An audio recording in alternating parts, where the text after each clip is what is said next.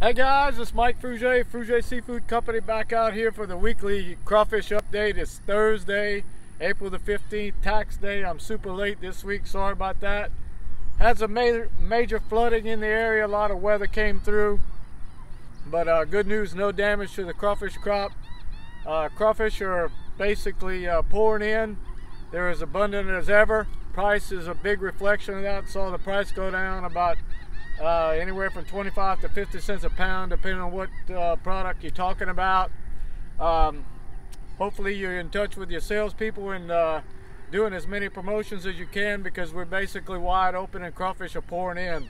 So don't hold back.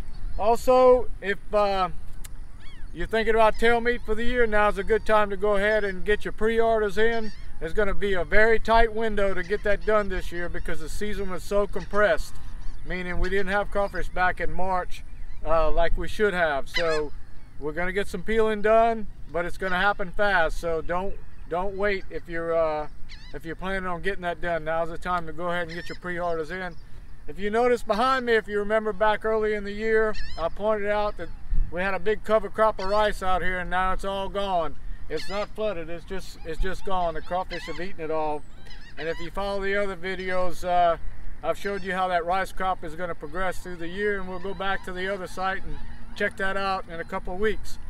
Other than that, I hope you guys have a great week. Stay safe, and we'll see you soon. Have a good one.